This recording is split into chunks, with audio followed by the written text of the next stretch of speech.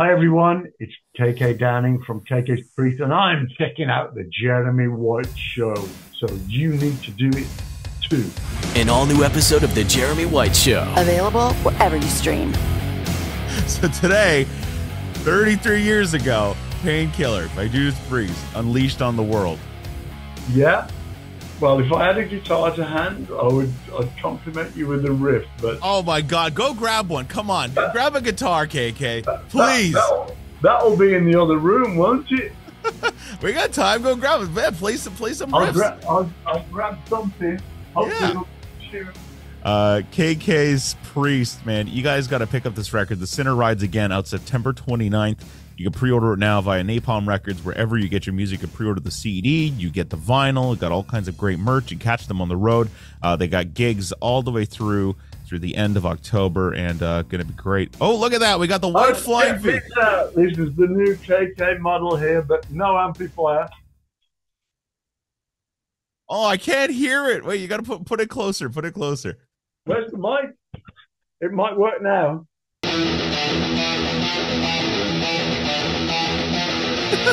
But anyway, there it is. This is the newest, latest one, all the way from San Diego. So, but anyway, happy anniversary, Painkiller. Just talk a little bit about Painkiller for a second, because first of all, that was the first record with Scott on drums. Was that an intentional statement for you guys to say, okay, we got a new drummer, we need to put something out there that's just going to blow everybody's faces off and say this is the new sound behind the kit? Yeah, I think so. I think with the addition of Scott, because we knew his capabilities from his former band, Racer X, which were a great band, you know. And but Scott had all of this, you know, after so many years, having Scott in the band with those double kicks again, I mean, it just gave us,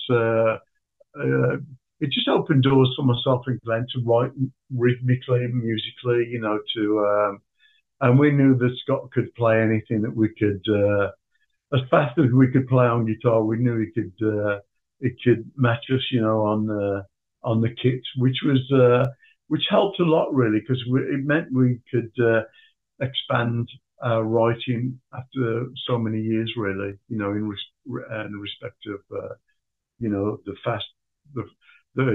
faster side of metal, if you like. Yeah, a song like that, Painkiller, what comes first, that drum intro or the guitar intro?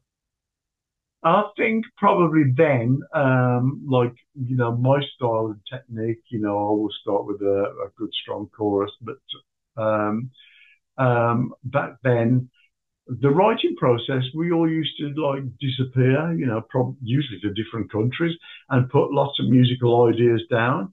So I would put a lot of guitar ideas down. Glenn would do the same. Rob would draft up some lyrics. Then we would all come together to see what we got, you know. And so lots of times a song could start with a guitar riff, you know, or a chord sequence, and that could be melodic, it could be blistering fast, or, you know, or sometimes Rob might just hand over a song title, and maybe that might inspire us. You know, but it could come from any direction, any source, really, you know. Whereas with myself, I just think I can do it faster and more methodical and just pump it all out.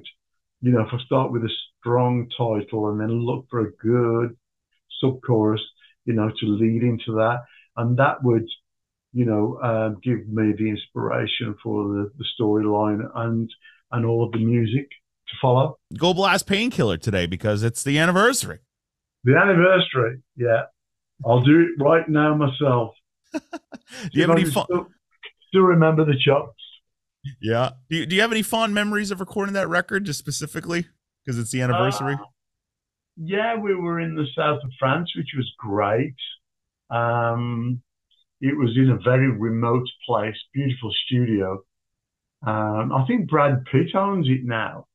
I think Brad Pitt and someone else took over the studio, bought the studio. Right. But it's beautiful. It's beautiful. Yeah, we had a great time. It was, like I say, it was remote, but we got on with it. Yeah, we had a lot of fun. We had some good times doing that, but we got stuck in, really. We had a lot of work to do, and we did it. And Chris Tangarides came down to produce that album. Um, wonderful producer also. How was it working with him? Was he tough in the studio? No, no, he was sweet. He was, but he was a good producer, Chris. Yeah. And recording had come such a long way at that time too. I mean, just sonically, like that record just sounds so big, like the drums and even the guitar tones. Yeah, yeah. We were fortunate on that record because I think we managed to get a guitar sound pretty much straight away, which was great because a lot of other studios you have to really fight for it. Um, but we didn't realize how, for many years, how what such a big effect the preamps in the desk played a massive part. And that's why some studios you'd go in and straight away the guitar sounded good and you just got on with it. For other studios, you have to really, really work tremendously hard. Yeah. I mean, the guitar amp through an SM57 into a Neve or an SSL is going to sound completely different in the Bahamas versus Yeah, in south of France. yeah. So a Neve, Trident, an old Focusrite, anything like that, your guitar sound's going to sound great. They've got the big old, a lot of them have got those, nice valve preamps, you know. Yeah. Was your recording technique always just, like an SM57 right in front of the cone or? Well, we would multiple mic cabinets, have mics at, room mics, but we had close mics also. I mean, studios have got tons of mics, so why wouldn't you put 4 or 5 on a cab? We Yeah, did. I agree. Yeah, please give the message to all of our fans in Canada. Thank you so much for being patient. But we're ready now to rock. We're ready to go out the door at the drop of a hat. So if the promoters want to bring us to Canada, great metal territory, please do. And we'll see you real soon, you guys. Yeah, we're looking forward to getting you up here in Montreal. That'll be fantastic. Brilliant. Thank you, Jeremy. Before we go, could you just cut a quick ID, just saying you're checking out the Jeremy White Show? Do you remember your guitar rig? What you used on Painkiller when you guys recorded that? Yeah, that would have been the same setup, really. Myself and Glenn. For many years we didn't change, and that's why I guess it defined the Judas Priest sound, really. Mm. But even now, if I do plug into some new gear, my ears automatically are searching for that sound that I can hear, inside. So if you can hear it with the stuff that's around now, you can tune it in pretty close to on pretty much everything. Yeah. But you have to hear it, don't you? Because it is in the ears and the hands, I think, just as much as it is in the equipment. I think, and a lot of guitarists will say it, 90% of the tone is right here. In the hands.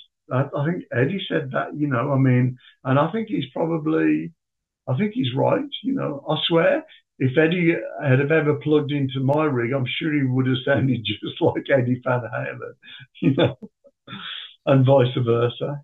Yeah. Plugging into Ed's, those Marshalls or the 5150s, Did you ever try the 5150 amps? Have you ever tried those? I can't say I did, actually. There's so much gear lying around, isn't there? Yeah. Inevitably, if you do go to a studio these days, there's tons of amps or whatever's lying around, But like I say, I think I can pretty much dial in the tone that I want with pretty much everything, really. Right. through the 80s recording, just because we're talking about recording it. We said bye already, but now we're still going. I'm curious, did you guys ever use like any type of programming in the studio, like Fairlights or Synclaviers or anything like that? It was always just live, the band off the floor. Yeah. Love to hear that. That's awesome. Yeah. What do you think would have happened had you guys worked with a producer like Mutt Lange or, you know, like a Bob Rock or Bruce Fairbairn? Do you think that would have changed? What do you think that would have done to the band's sound? Well, that's a good question. Nobody's ever asked me that before, really. But producers certainly, you know, have the potential to change a band completely, especially people like Mutt Lange, as you say. You know, he obviously knew what he wanted to get from Def Leppard. Yeah, producers can have a profound effect on, you know, a band's sound and potentially direction as well. Did the producers you guys worked with through the years like have that effect on you, or has the sound just always been Judas Priest? Yeah, no, myself, Glenn and myself, we were always there. We were always there for every note that was ever played or mixed. You know, always there. We had a pretty good idea of what we wanted, really, and we were pretty as one in respect of that, I think, really. Right. Well, that's awesome. Yeah. Well, listen, this is great. The Sinner Rides Again, KK's Priest, available wherever you get your music, September 29th. You can go and pre-order that now. Go watch the great videos online, see the band live, and make sure you follow all of their socials, and go blast Painkiller today because it's the anniversary. The anniversary, yeah. I'll do it right now myself. An all-new episode of The Jeremy White Show. Available wherever you stream.